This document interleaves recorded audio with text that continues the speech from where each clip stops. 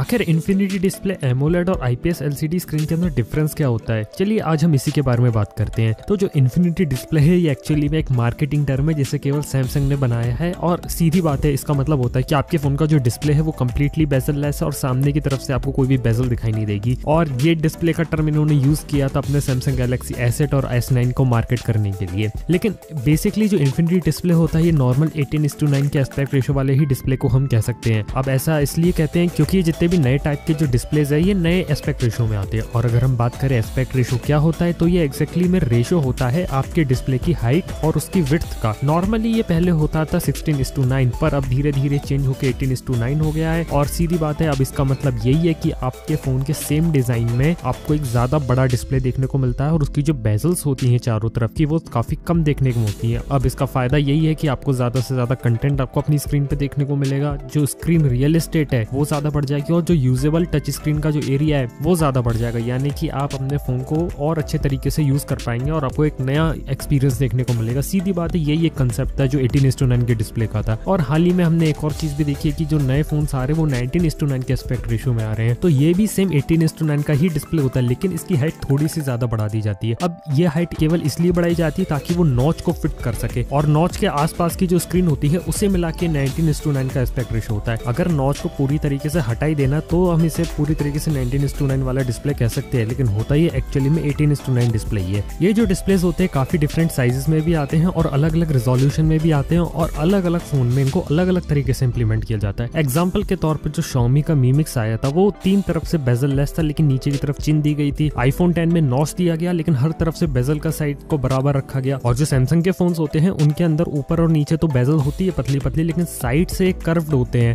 यानी कि ये साइड से कंप्लीटली बेजल लेस होते हैं। और हाँ, ये डिफरेंट टाइप की स्क्रीन टेक्नोलॉजीज में भी काम करते हैं, यानी कि IPS LCD में भी ये डिस्प्ले आता है और जो AMOLED होती है उसके अंदर भी ये डिस्प्ले आता है। और अब बात करते हैं AMOLED के बारे में। तो जो AMOLED होती है उसका मतलब होता है active matrix organic light emitting diode. जो नॉर्मल LED होती है उसी का ही इसके अंदर यूज किया जाता है, लेकिन उसके अंदर ऑर्गेनिक मटेरियल फिल्म का यूज किया जाता है जो LEDs के अंदर होती है। और जब इससे लाइट पास की जाती है तो ये रेड, ग्रीन, ब्लू अलग अलग कलर्स को डेवलप करती है। और जब इसमें से इंडिविजुअल कलर्स निकलते हैं तो ये इंडिविजुअल एक पिक्सल को रिप्रेजेंट करती है, यानी कि एक पिक्सल में से जो लाइट निकल रही है वो अपने खुद के पिक्सल की होती है जो उसके अंदर जो ऑर्गेनिक मटेरियल लगा हुआ है। और एक्टिव मैट्रिक्स इसे इसलिए कहा जाता है क्योंकि एक्टिव मैट्रिक्स एक इम्प्लीमेंटेशन है जिस तरीके से एक डिस्प्ले में पिक्सल्स को अलाइन किया गया या फिर जिस तरीके से पिक्सल्स को रखा गया किसी पर्टिकुलर डिस्प्ले के अंदर, इस चीज को हम एक्टिव मैट्रिक्स कहते हैं। तो ये होती है active matrix organic light emitting diode. और सबसे अच्छी बात इस डिस्प्ले की ये होती है कि इंडिविजुअल जो पिक्सल होता है ना वो अपनी खुद की लाइट को निकालता है, यानी कि वो खुद की लाइट को कंट्रोल कर सकता है कि उसे कितनी लाइट निकालनी है और कौन से कलर की लाइट निकालनी है। तो सबसे बड़ा फायदा तो इसका ये रहता है कि आपको काफी डीप ब्लैक देखने को मिलते हैं। इसका मतलब ये है कि अगर किसी पिक्सल से अगर लाइट आएगी नहीं तो वहां पे ऑटोमेटिकली डार्क हो जाएगा। तो उससे ज्यादा डार्क क्या होगा कि जिसमें से लाइट आ ही नहीं रही है। और जो AMOLED स्क्रीन होती है वो काफी ज्यादा अच्छे कलर्स को भी प्रोड्यूस करती है और one of the best display किसी भी स्मार्टफोन के लिए। और ऊपर से पतली भी होती है और हल्की भी होती है, तो आपके फोन को लाइट वेट भी बना सकती है और पतला भी बना सकती है। AMOLED स्क्रीन के साथ थोड़ी सी प्रॉब्लम ये है कि अभी ये सबसे महंगी टेक्नोलॉजी है लेकिन देखने में सबसे ज्यादा बेस्ट ये भी है। और इसके कुछ अलग अलग इंप्लीमेंटेशन भी होती है, जैसे कि इसके अंदर प्लास्टिक सबस्ट्रेट का भी यूज किया जाता है तो उसे पोलैड स्क्रीन भी कहा जाता है, यानी POLED स्क्रीन। तो इसका फायदा ये रहता है कि कंपनीज अपने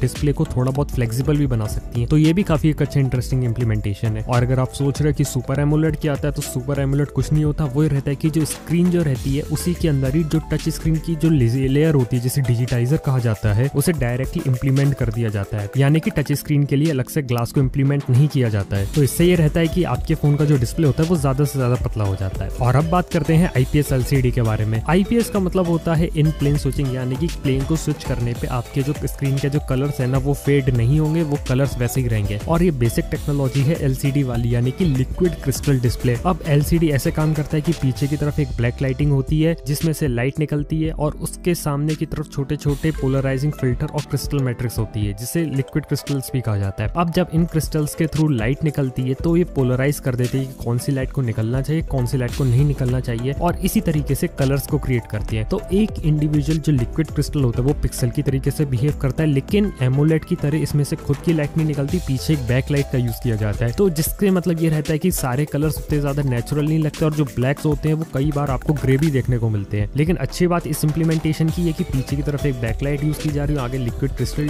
यूज किए जा रहे हैं। तो इस टेक्नोलॉजी को इंप्लीमेंट कर पाना काफी आसान है हैं और ये डिस्प्ले काफी सस्ते भी पड़ते हैं। और अच्छी बात इन डिस्प्ले की है कि ये नेचुरल कलर्स को भी काफी अच्छे तरीके से प्रोड्यूस कर पाते हैं, इसलिए ज्यादातर फोन जो है जितने भी बजट और मिड रेंज के सब में IPS LCD का ही यूज किया जाता है। लेकिन प्रॉब्लम इनके साथ यही है कि ये ज्यादा वाइब्रेंट और ज्यादा जो ब्लैक्स होते हैं उनको प्रोड्यूस नहीं कर पाते। तो आज की डेट में जो डिस्प्ले की जो सबसे अच्छी टेक्नोलॉजी है वो AMOLED आती है और उसके बाद IPS LCD ही आती है। और जो AMOLED टेक्नोलॉजी है वो आपको केवल महंगे फोन्स में देखने को मिलती है और जो IPS है वो आपको सस्ते ही फोन्स में देखने को मिलती है। लेकिन इन दोनों के बीच में जो एक और डिफरेंशिएटिंग फैक्टर है वो होता है रेजोल्यूशन। एक्चुअल रेजोल्यूशन से पता चलता है कि इमेज किस डिस्प्ले में ज्यादा शार्प आ रही है। तो रेजोल्यूशन के बारे में हम अगली वीडियो में बात करेंगे। तो सीधी बात है कि इन्फिनिटी डिस्प्ले वही है जो नॉर्मली 18:9 का एस्पेक्ट रेशियो जो भी आपको जितने भी नए फोन आ रहे हैं उनमें देखने को मिलता है। और इनका फायदा यही है कि आपको पुराने फोन के डिजाइन में ही एक बड़ा डिस्प्ले देखने को मिलता है और कम से कम पतली बेजल्स देखने को मिलती है। और जो सबसे अच्छी टेक्नोलॉजी है डिस्प्ले की वो AMOLED है और उसके बाद आती है LCD और इन दोनों का ही इंप्लीमेंटेशन इन्फिनिटी डिस्प्ले या फिर 18:9 एस्पेक्ट रेशियो वाले डिस्प्लेस में किया जाता है। तो मुझे उम्मीद है कि आप समझ गए हो कि AMOLED, IPS LCD और इन्फिनिटी डिस्प्ले में क्या अंतर है। और अगर आप लोग चाहते हो कि मैं किसी और चीज को भी एक्सप्लेन करूं और उसके ऊपर मैं वीडियो बनाऊं तो ये बात मुझे नीचे कमेंट में बता दो। मैं मिलता हूं आपको नेक्स्ट वीडियो में। Good bye.